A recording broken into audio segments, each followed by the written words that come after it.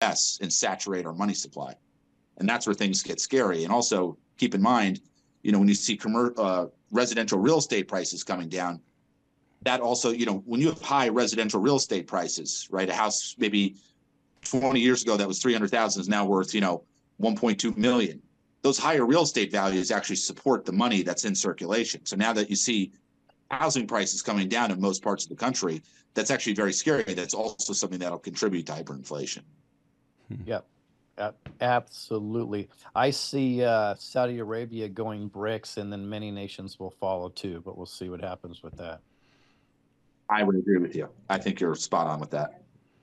Yeah, they're aligning with Russia and China and the BRICS nations. So yeah, they are definitely moving in that direction. Yeah. Cool. Yeah. Next common question is, you want to rattle it off, Robert? You have it there. Why don't you rattle it off? Oh yeah, I'll go for it. How do I spend it, and what is financial apocalypse? I kind of look at the two. It's not that you're spending gold and silver. A lot of people say, okay, what do I do? Okay, Matt, I just bought $20,000 of gold and silver. What do I do with it? How do I spend it? It's the idea is that gold and silver in this system, it's almost like you have to look at two different systems. Right. You have to look at the current system that you're in, which is the Federal Reserve System that we just spoke about. That money's losing value. So you're freezing the value of your money in gold, let's say, right? The value of that money is being frozen in gold. It's being frozen in time. If they have to continue to admit that the dollar is worth less, your money's just staying as powerful it was. It's going to have the same spending power before that money, that dollar, that US dollar in the current form starts to drop in value. I do see a scenario where things could get so bad, where the hyperinflation kicks in, our money becomes so worthless that you might see a grassroots movement in gold and silver where the local, I go to the restaurant right across the street here, right at the airport. They might say, hey, we'll take a silver coin for your lunch, right? We'll take a couple silver dimes. And I think that's actually probably a likely scenario where people would organically, right? Because this movement's organic. It's not going to come from somebody just dictating, hey, here's what you're going to do. Right. I think it's going to come from people saying, hey, we'll accept that silver coin as payment. There's actually some cowboys down south here who sell bales of hay. If you go down there and give them a silver eagle, they'll give you a bale of hay. Oh, wow. That's pretty cool. It's about the price of a bale of hay. Yeah. Yeah. Can we get silver dimes and smaller currency? Again with the question, Louis? Can we get silver dimes in smaller currency? Yeah, so like a lot of people like small denomination silver, and there's a company called Valcambi who makes gold and silver. They do like a big 100-gram silver bar. I get a lot of demand for it, but I show people the price per ounce on it. It comes out to like $63 an ounce or something crazy because it's perforated. You're paying for the design. So I just tell people, it's like, just go the junk silver route. Just go get some silver dimes. They're 90%. It's got the stamp of approval from the U.S. Treasury. That's the stuff you want, right? They made the term, junk silvers. Anything but junk is probably the best silver money can buy because it's got the stamp of approval from that Treasury Department. That's what you want, right? So I always veer people toward the constitutional.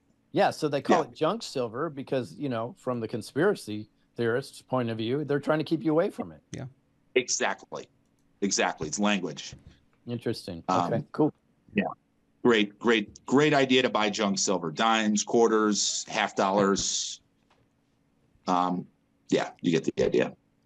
Yeah. So the next question, Matt, that always comes up is, okay, so I've got this pile of silver. What do I do with it? Where do I store it?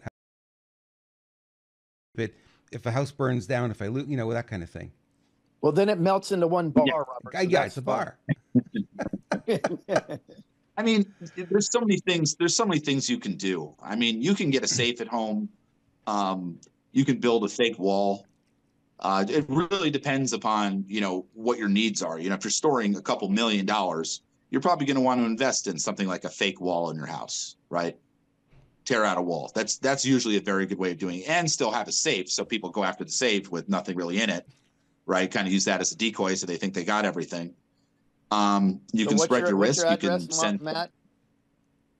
625 West Deer Valley Road. That's the office.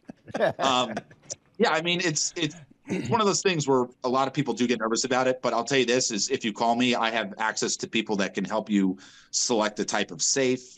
Different safes have different fire ratings, right? They come in different sizes, right? The higher the fire rating, the more expensive it is. But hey, if you're sitting on $2 million of gold and silver at your house, it probably makes sense to spend $10,000-$15,000 on a safe. That's a good investment, right? I would look at that investment as part of your gold and silver investment. So it's all relative. But if you're somebody, buying maybe a couple $100 or a couple $1,000, that's easy to store. You could put that in gold. You could put that on the bottom of a cereal box. Just make sure your kids don't throw away the cereal box when they're done with it. Just little. The best place to hide stuff, as they say, is in plain sight. Mm-hmm. It's true. It's true. But in terms of safes, my best friend's a locksmith out here. So, I send people to him. He can recommend a safe, based on what they're doing, what they have. So yeah, that's easy. But yeah, people can call me and I've got all kinds of insights on that perspective. Okay, next question is, now that I've got all this gold and silver, what if I want to divest from it? What do I do? Instantly liquid. So if you're somebody, let's say, doing business with me, I'm in Phoenix, Arizona. Let's say you're somebody in New York and you call me up in 6 months and say, Matt, I bought $50,000 or $100,000 of gold from you. I want to, buy a house and I need a down payment. I would send you an overnight FedEx label. I can insure that package because I'm a gold company. I have the ability to insure gold and silver, right? You need to actually be a gold company in order to insure those shipments. If you walk into UPS or FedEx, they won't insure your package of your gold or silver. Oh, wow. They specifically say, even if you put insurance on it, they won't do it. They have to be a gold company. It's one of the perks we get. So what I would do is I would tell that person, okay, here's an overnight FedEx label. Send out the package it up, securely, overnight it to me. We'll insure it with the label. I would receive that and I could fire off a wire instantly to them. So if I fire off a wire before 2 p.m., that money would be in the person's account the same day. That's awesome. Wow. Instantly liquid. Yeah.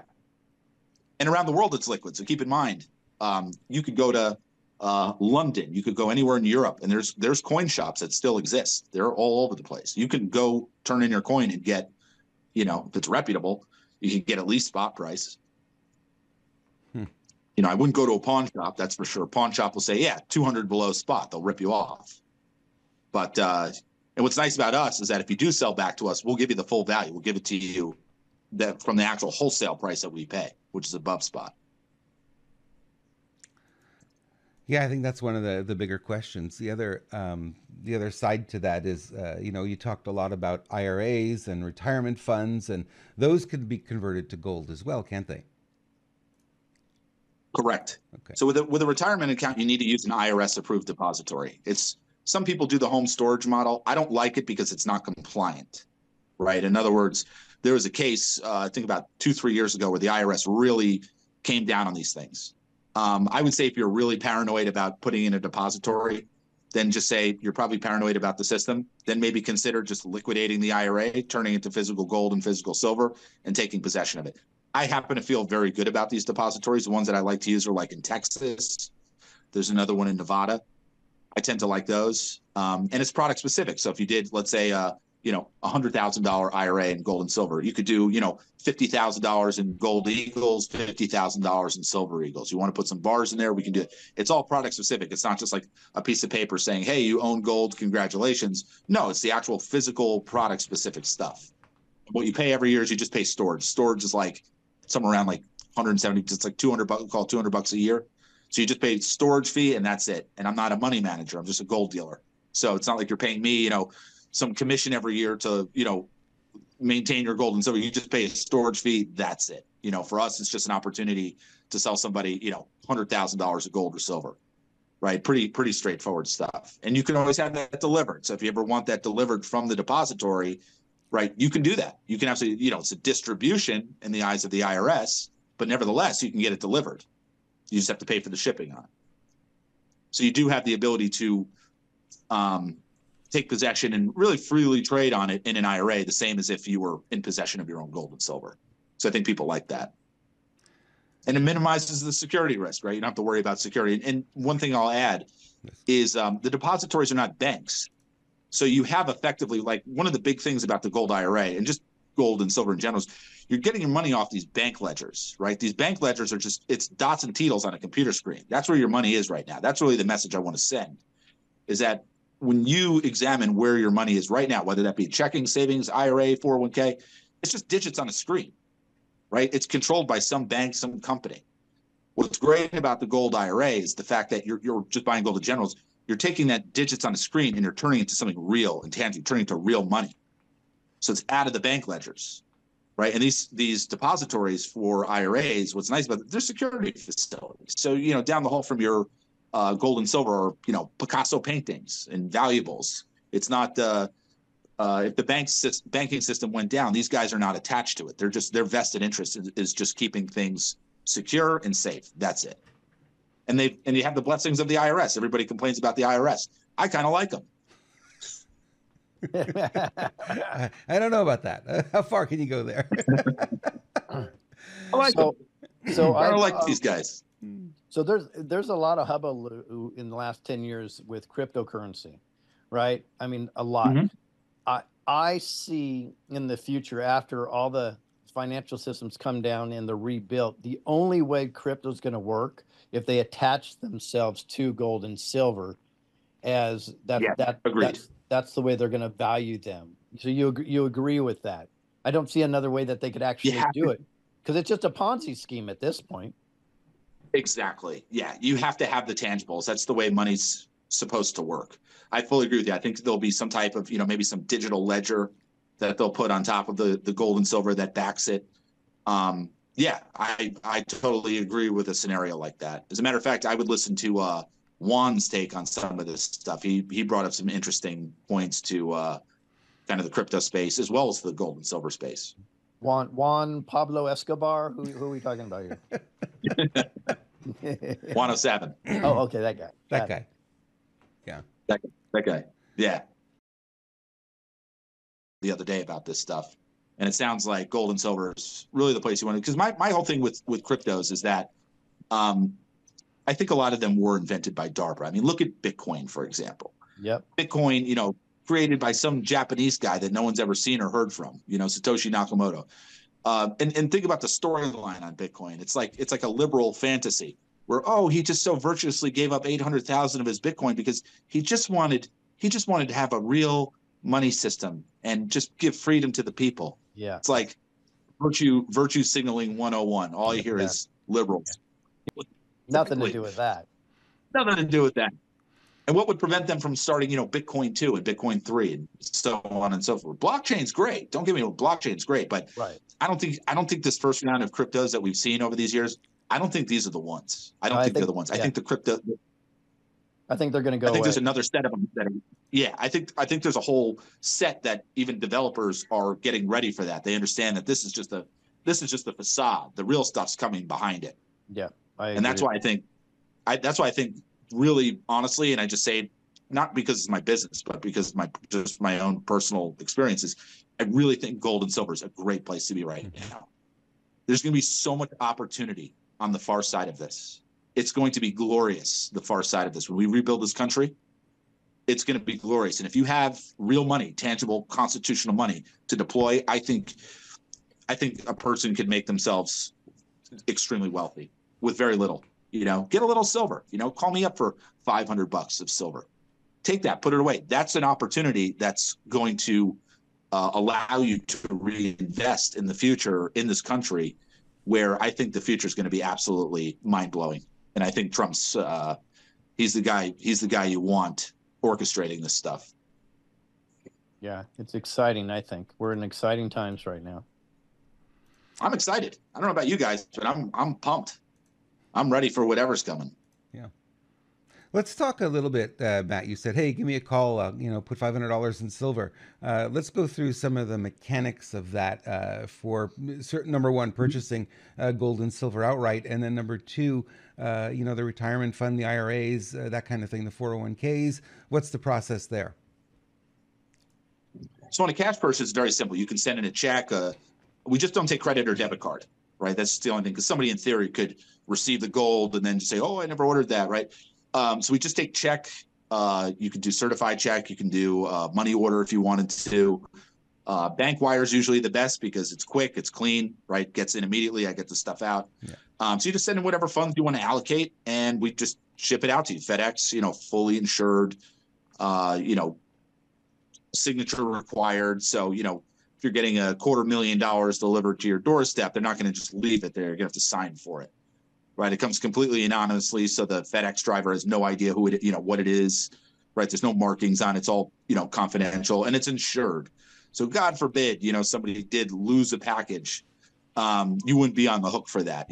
We have insurance on it. You'd get sent a package the next day. As far as the IRA is very simple. You would just call up, you'd call me up. We would do an application to establish what's called a self-directed IRA, right? And that's just a type of IRA that can accept physical gold and physical silver, right? It's a self-directed IRA. Nothing changes. There's no taxable event. You're just moving from, let's say rolling out of a 401k, or you're just moving laterally from your traditional IRA, or if it's a Roth, right? Somebody has a traditional, let me just also say this, is somebody has a traditional and a Roth, you would actually have to open up two separate accounts to keep those two tax statuses separate, right? So if somebody's thinking about rolling over a Roth, I don't want them to think like, oh, now I'm going to get taxed. And right? Some people think that. But yeah, you're just moving it over tax-free, penalty-free. It moves over as cash, right? You liquidate, let's say it's $100,000. Mm-hmm. You liquidate your positions, you move that over to your new self-directed IRA. And then you just buy the physical gold and physical silver, and we mail it out to, or not mail it, we FedEx it out to the depository of your choosing. And I usually, as I said, Texas or Nevada are really the ones, just because I like the localities. I think there will be some problems in certain parts of the country. I don't think Texas is going to be one of them. True. Sounds like it's pretty straightforward. So the first step is to get on the phone with you, right? Simple stuff, man. Simple stuff. And your viewers are great because it's like, it makes the job fun. It's like I get to talk to like-minded people all day. People from your show. It's like what's nice is when people tell you stuff you didn't know, and that's like your viewers. They'll be like, "Oh, did you hear this?" I'm like, "No, it's nice. It's like an information exchange. You feel like you're dealing with."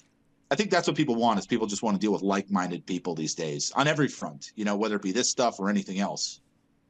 I'm so sick of, the way things had, just people of the past and these mindsets of some people you see. It's just obnoxious. But yeah, you give me a call, I've got up here on my shelf. I'm in my office today because our computer broke down in there. But this is actually my office. I got George magazines up there. I've been sending out. We did the free silver for the viewers. So I hope everybody enjoyed their 1 ounce silver American Eagle. But yeah, give me a call. I'd love to always talk with your audience. Yeah, we'll put the phone number up here too. You can reach Matt at MidasGoldGroup.com or call him directly 480-725-0536. That's 480-725-0536. Matt, anything else you want to leave us with before we wrap up for today? Yeah, just make sure they mention both your names. Just say, hey, came in through Lewis and Robert. That way, because everybody, I was sending these out to people, the Dylan Mulvaney's. I sent out George. Anything I find kind of cute and fun, I'll mail out. So yeah, definitely mention you guys, so that way, I know what to send. But yeah, thank you, for having me as always, and I look forward to seeing you guys soon. We appreciate you, Matt, and appreciate you sponsoring the show and your a wealth of information on this topic. So Lewis and I are real happy to be working with you. Feelings mutual. Thank you, Robert. Thanks, Lewis. Appreciate you. And thank you, everybody, for watching. Thank you so much, and we'll see you on our next show.